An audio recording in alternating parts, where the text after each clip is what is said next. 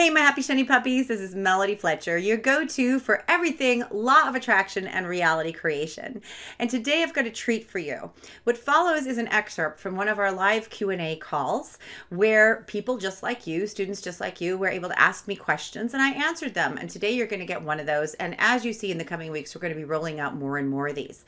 And if you'd like the chance to be a part of one of these Q&A calls for free, then stay to the end of the video and I'm going to tell you exactly how to do that. All right, I'll see you on the other side. Bye. So the big question is this: how do we, those of us who feel deep down that we're much more powerful than we've been led to believe, and that there is something to this law of attraction stuff, actually create our own realities? What's the process of simply stepping into the reality of our choice? What about those of us who need this process to make logical, intellectual sense? My name is Melody Fletcher. You've got questions about the technology of reality, and I've got the answers. Welcome to my channel where the law of attraction finally makes some freaking sense. Ready? Yes. Okay. All right. So my elderly Muggle parents have health problems, including my mom is now losing her memory. So my question has two parts. It's what, if anything, can we do to help our loved ones toward a more positive progression? And two, how do we maintain our happy, shiny puppy vibration when we're heartbroken about what is and frustrated because we know it doesn't have to be like this? Okay. So let me start with the second one first, because that's the overall view of, how do you make it through when somebody that you love is deteriorating and is full of resistance, and you understand that it doesn't have to be like this if they were just let go of their resistance. But, Right. this isn't just a problem with seeing elderly parents this way. It's a problem with seeing everyone this way. Yeah. Mm-hmm. Because if you're in a situation where, anyone in your life, it could be your child, it could be a friend, it could be, somebody that you care about, your husband, could be your elderly parents, where they're suffering and they're going through discomfort. And I know discomfort is way too small a word for what elderly people often go through as they deteriorate. But when somebody is going through that, it can be very, very difficult because we wish that we could take it away. And then we might even get really angry at our elderly parents. Which can be shocking when a bunch of anger comes out and you're like, why am I angry? I love my mom, I love my dad, or I love my grandma, I love my grandpa, right? But I'm so angry at them because what it is that you're thinking if they would just approach it differently, then they would be better off, then they would live longer, and then you could have more of them. Yeah, and this isn't just with spiritual people. People get, if you see your grandparents or your parents doing something that you consider irresponsible, and then the fear comes up that they might hurt themselves. And we very quickly swap over into treating them like children, which I warn against, because your parents and your grandparents are not children. They raised you, they lived through probably wars, they're adults who have been able to take care of themselves and you for a long time. And it's not fair to suddenly regale them because they're a little bit frail down to, talking to them like they're kids and trying to rule their lives like we're their parents. We don't have the right to do that. But it's a lot easier when you understand, and this is not an easy thing to understand. And I know there's going to be people who are listening to this who are going to go like, what? That sounds like bullshit. It all depends on where you're at, but you have to understand that nothing is actually going wrong. Yeah. That this is part of a much bigger journey. Yeah.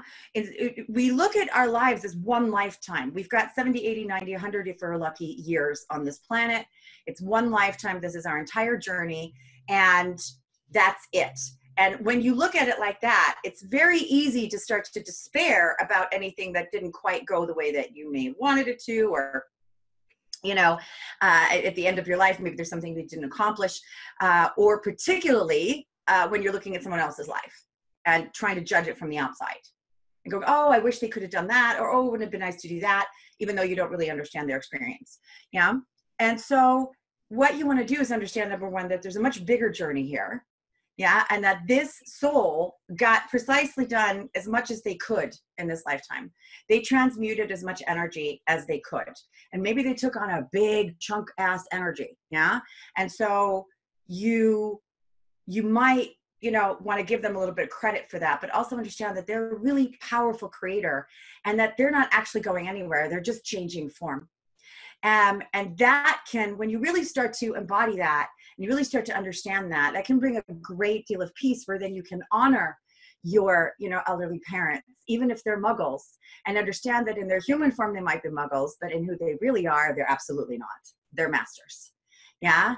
And they came in, you think about it, I always tell you guys, I'm going to bring in a little bit from the course here, but I always tell you guys that you're gladiators. And it doesn't mean that every human on this planet right now is a gladiator. The gladiators for me are the front runners, the ones who charge in, that do the big work. We've always come in to do the big work. We come in taking as much as we can and transmute as much as we can every single lifetime, every single lifetime, every single lifetime. We're the aggressive ones. We're the ones pushing the energy forward in a really aggressive manner, which means that we take on a lot. Now think about what it takes to be the parent of one of those. Yeah. You got to come in before them, right? So you're coming into an even denser energy. You might need to, by design, come in and be obtuse and be in the fog to give you, dear gladiator, something to push against, something to have to work yourself out of. Yeah. So they've come in to be that starting point by design. And there was an agreement. So before you came, let's anthropomorphize it and say, like, you were talking to them like that. We're not physical there, but you communicated and said, okay, I'm going to need you to come in and I'm going to need you to be abusive. I'm going to need you to kick my ass. I'm going to need you to not listen to me. I'm going to need you to ignore me. I'm going to need you to dismiss everything that I say. I'm going to need you to be super religious. I'm going to need you to be whatever, right? And they so lovingly said, yeah, we'll do that for you. We will do that for you. Yeah. We will come in and we will let you hate us. Or, this might be too strong for your situation, but it's another way of viewing what your parents are actually doing, how much of a partnership it actually is, and that nothing has gone wrong, and that they did their job perfectly and beautifully. They did their job, yeah, because it helped you become who you are now. And so when you start to understand that, you can more bless and honor them, and that's really the energy that you want to be in as you deal with them as they're declining, because you can't stop that for them. You can't manifest differently for them. And you probably aren't going to suddenly bring enlightenment to them where they're like, oh, I understand how to use my body now. And, you really, you want to just have a good time with them. You don't want to pity them. You don't want to look down upon them. You want to see their power and where they're going. Yeah. Because every death is a birth. Yeah. And when a new baby gets born, we don't go, "Aw." We go, "Yay, baby!" Right? So if we understand that every death is a birth, then we can also go, "Yay!" Right? Because you're being reborn. You're being reborn. And that's not to say, I don't want to, we're going to go down the rabbit hole a little bit, but I want to say, like, you die here and then you're reborn as another human. That happens whenever it happens. Yeah, because you can be in both places at the same time. It's multidimensional. Yeah, but the rebirth is sort of, you wake up from this illusion and you wake up to who you really are, and who you really are is fucking awesome, right? And happy and doesn't have any of these limitations. So why would you deny your mom that? Right? Mm-hmm. And so your mom or dad, right? And so you really want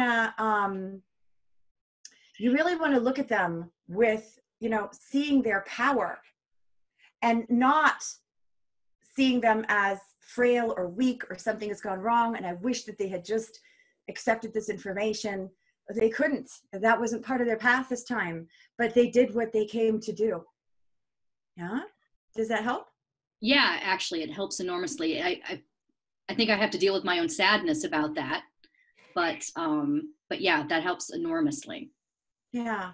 And, and sadness will swap over into anger, obviously. So those are the emotions you have to release, but you cannot ask them to change so that you can feel better. Right. And that's often where people get stuck, because I wish my mom, my dad, blah, blah, blah, had done this, had done that, but they're not going to. And now I'm stuck. Now I can't feel better. Instead of, I can separate that and I can express my emotions and just feel my emotions and let them out. Yeah. And deal with them. But then how do I view them so that I don't keep fueling that? Right. Because yeah, there's going to be grief. And, you know, do not think for 1 second that no matter how much of this work you do, that you will be able to get rid of grief entirely, that your entire family could be decimated around you. And you're like, yes, this is correct. You're not going to turn into a fucking robot. Yeah. Nor do you want to. So when big things happen, yeah, you're going to grieve. When somebody dies, you're going to grieve. And I want to send this message really strongly because, you know, I feel like in the last few years, the pharmaceutical industries have sent this message that any kind of sadness is a dysfunction and should be medicated away. Any kind of negative emotion is a dysfunction, should be medicated away. It isn't. It's there for a reason. You're going to be sad when someone dies. You're going to grieve for a while, months. Yeah, at best months, possibly longer. Yeah, if you know what you're doing, could be shorter. Yeah.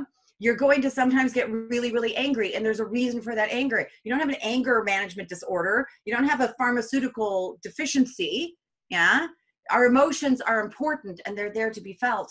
So we have to give ourselves a chance to actually feel them. Yeah, because there's always a message in there and there's always purpose in there. So don't think for 1 second that as you do this work for a while and you get really good at it, that you're going to eradicate all negative emotion. You are not. You are going to be aware of your negative emotion. You're going to know how to deal with it and let it out and heal it, but not that, you know, oh no, I failed because I'm grieving. Yeah, of course you're grieving. I mean, yeah, it doesn't have to be devastating anymore, but the closer the person is to you that dies, the more that's going to get triggered. And that's not a failure on your part. That's just something you have to accept that, hey, it's okay for me to be sad, which is half of what this work is about, really. Hey, it's okay for me to feel, insert blank here, right? Right. Okay, great. I needed to hear that. I needed to hear that nothing has gone wrong and that they did their job. Okay. They absolutely did. Okay. Look at you. You made it all the way to the end of the video. Good for you. So if you'd like a chance to be part of these Q&A calls that we do for free, then all you have to do is get onto my email list. People on my email list get free gifts like this. In fact, I'll even give you another free gift for getting onto my email list, which changes periodically. So I'm not going to tell you what it is so that I can change it, but just check the description down below. Get onto my email list, get your valuable free gift, and you will be invited to take part of one of these Q&A calls yourself where you can ask me whatever you want. Sound like a good deal? I think so. So sign up now, get invited to Q&A call, and get your own answers. Until then, enjoy the videos every week. Thank you for bringing your light to the world. Bye.